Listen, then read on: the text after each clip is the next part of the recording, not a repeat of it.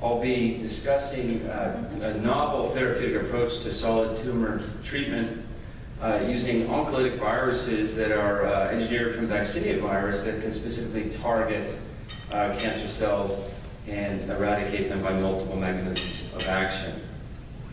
So I'll start by giving an overview of the field and then describe the so-called SOLVE product class that we've developed at Generex, and then importantly spend some time on JX594 lead product clinical data, and then discuss phase 2B and 3 development plans. So when it comes to targeting cancer, as we all know, it's a very complex disease with multiple hallmarks of cancer as described by Hanahan and Weinberg. And because it's such a complex disease, it's very difficult to target with therapies that hit one specific binding site on one molecule. And I think what we see generally with approved targeted therapies is several months improvement in overall survival, but frequent relapse. Nevertheless, most of large pharmaceuticals are sort of in a Me-Too mode where they're really focusing on Me-Too approaches. Just for example, there are 44 small molecule VEGF receptor inhibitors in development. So we really need novel therapeutic approaches to cancer to get around this problem. Now, what I'll be discussing today is the use of viruses to attack cancers. Now, that's the targeting. What about the actual mechanisms of tumor destruction? And number one, obviously, is cancer cell oncolysis, as we just described. But importantly, this is also an active immunotherapy, acting as a cancer vaccine, which is personalized to the patient's own tumor. As the virus replicates, it releases tumor antigens to infiltrating immune cells, and the GM-CSF is an activator and recruiter of antigen-presenting cells. And then finally, we've discovered this virus also leads to tumor vascular ablation. Again, that's not something we engineered into the virus, but is something that we're just starting to understand how that occurs. So we hope now that we have something that has solved, retained the safety and selectivity of those first-generation products, but, oops, this is sensitive, but also has a Transgene Army capacity similar to the herpes virus from BioVex, which was recently purchased by Amgen, but now gives us finally the IV stability and IV delivery that we wanted. So this is just an example of preclinical data with luciferase-labeled JX594 in a variety of different murine tumor models, both xenografts as well as a transgenic here. And you can see that these viruses very specifically target tumors in the body after IV administration. And again, we've seen this in immunocompetent as well as immunodeficient mice. It's highly selective targeting of tumors after IV administration. So I'll now get into the clinical development. JX594 has been used in over 130 patients to date with a variety of common solid tumors by intratumoral injection, intravenous administration, or a combination of both. We have an active program in hepatocellular carcinoma, HCC, and in CRC. I'll focus most of my time here today on these proof of concept phase 1-2 studies, and then on this randomized phase 2 dose ranging study in HCC. So we thought it was very important in the development of this agent to define these mechanisms of action that we predicted and show that they were happening in humans. So the first order of business was to say, is the virus replicating in humans? So on the left, you see a panel from a publication late last year in Nature, where we showed after an IV administration we could infect tumor nodules in patients. In this case, we see immunohistochemical staining in brown for replicating JX594 in this colorectal metastasis, and spreading waves of central necrosis. And importantly, the adjacent normal tissue is negative. So again, as is seen commonly with these oncolytic viruses, highly selective target of tumor cells in the body on a cell-by-cell basis. On the right-hand side is another mechanism we use to look at viral replication. This is the concentration of JX594 in the blood over time, showing initial clearance, followed by these replication waves at 2 different dose levels between day 3 and day 22, confirming that this is products actually replicating in the body and being shed back into the bloodstream over time. We also started to study the induction of anti-tumoral immunity in these patients. We've shown induction of tumor-specific antibodies that can lyse tumor cells. And in this case, we're starting to explore cell-mediated immunity. So in this particular patient, the radiologists who were doing these reads discovered that these hypervascular typical HCC tumors in the liver here on the left. Over time, they became progressively necrotic and inflamed with peritumoral inflammation. And again, these tumor nodules were not directly injected with JX594. They just saw the virus and the immune cells coming in through the bloodstream. And on biopsy, we saw dense T-cell infiltration within these tumors with scattered residual tumor cells and severe necrosis. So we're just starting now, together with Malcolm Brenner's group at Baylor, to study the induction of tumor-specific T-cell immunity in these patients. Now, as I mentioned, we did get IV delivery as we recently published. This is just data showing the dose response. So at low doses, after a single IV infusion, in patients, there's no evidence of delivery to the tumors, but at high doses, we see reproducible dose-dependent delivery. In this case, this is looking at induction of antibodies to that beta-galactosidase transgene, but we also showed this by IHC and qPCR and tumor biopsies as well. There was anti-tumoral activity at these high doses, despite this being just a single administration. This is a modified resist response in a mesothelioma patient. Importantly, the safety here was very favorable. Patients get a significant flu-like symptom for the first 24 hours or so with fevers, chills, myalgias, but then feel well despite ongoing viral replication in between treatments. We did see anti-tumoral activity in these various phase 1 studies. This is a poor prognosis renal cell carcinoma with this extremely large mass in the abdomen, 15 centimeters, plus miliary disease in the lungs and the liver. This patient is now alive and disease-free for more than 5 years after treatment with JX594 and then transient exposure to sunitinib. So suggestive that we can induce long-term immune clearance of a tumor. This again was not a directly injected tumor, but only saw JX594 through the bloodstream. This is an example of another bulky tumor undergoing a significant response. This is an HCC metastasis that underwent a complete response after direct injection.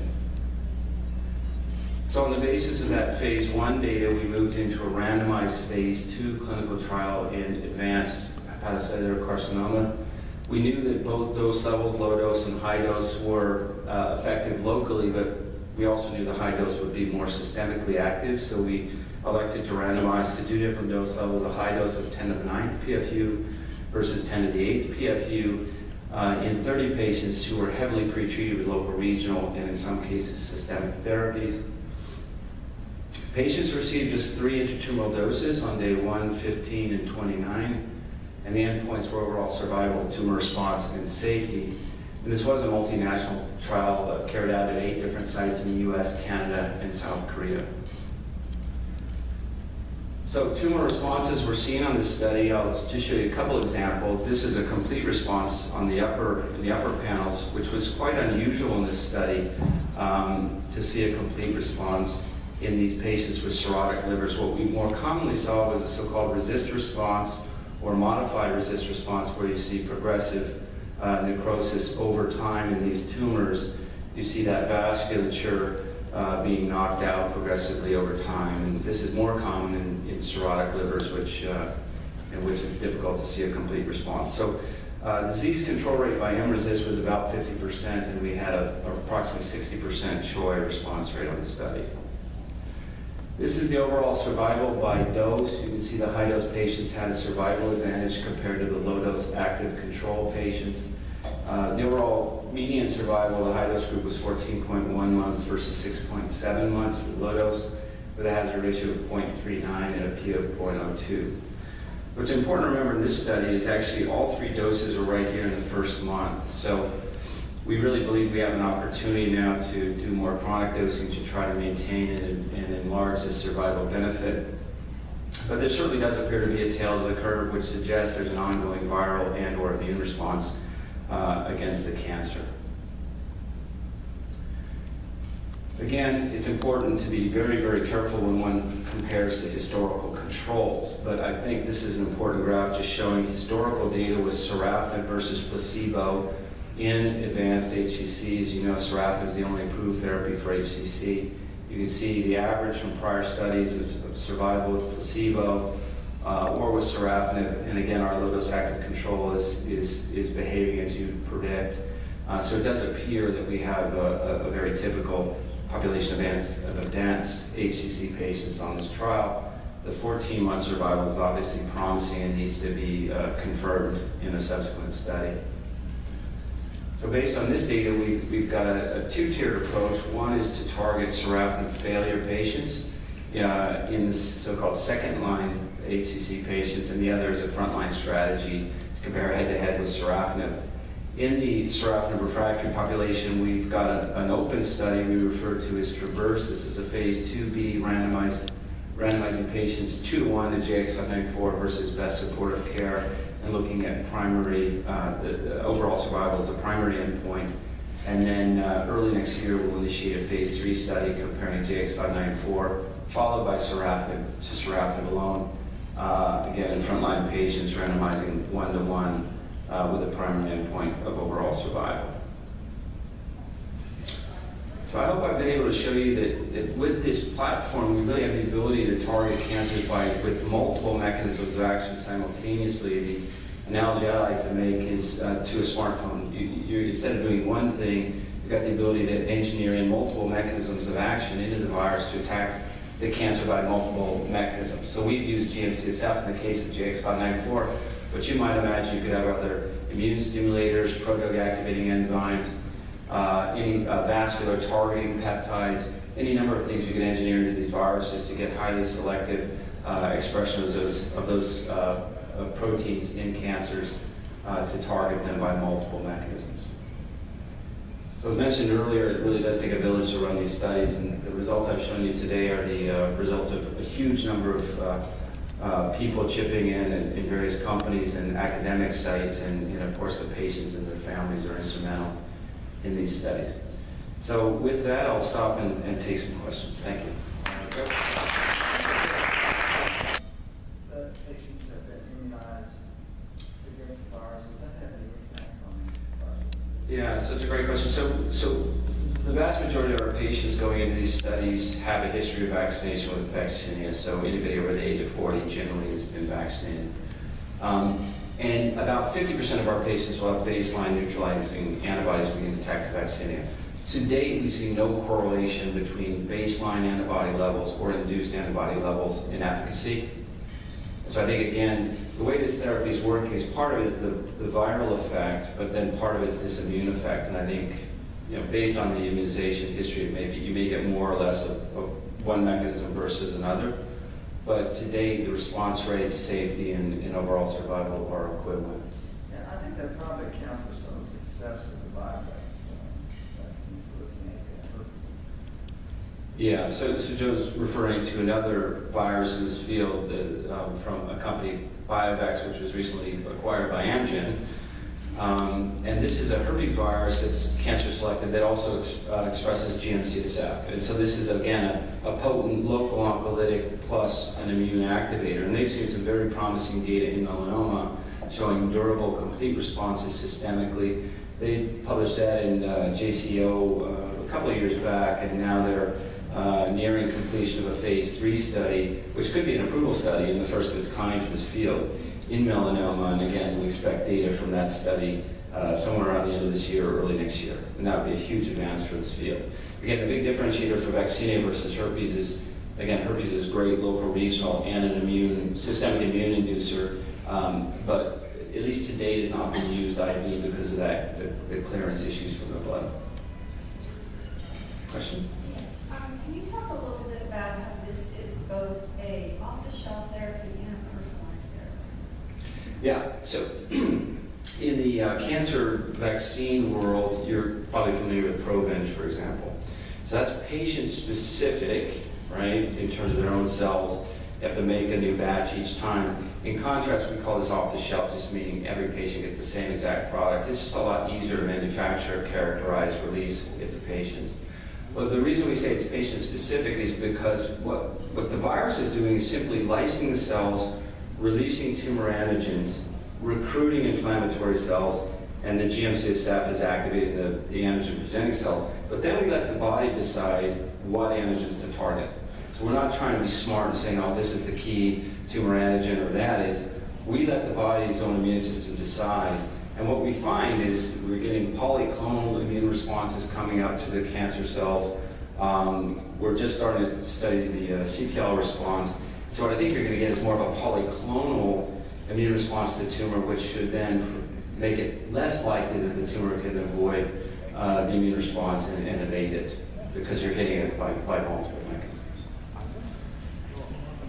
Do you know how large your phase 3 trial will need to be? Yes, I do.